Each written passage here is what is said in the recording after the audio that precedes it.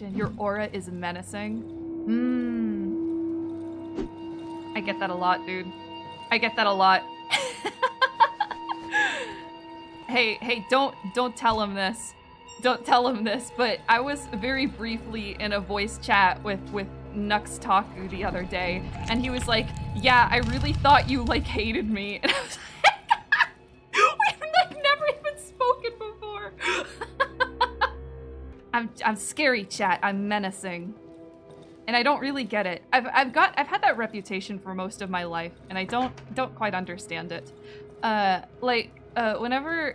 when I was growing up, I worked in fast food a couple of places, and I always, fucking always, would get that from people, like, like calling me intimidating or whatever.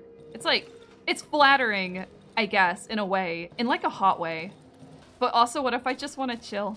What if I just want to vibe?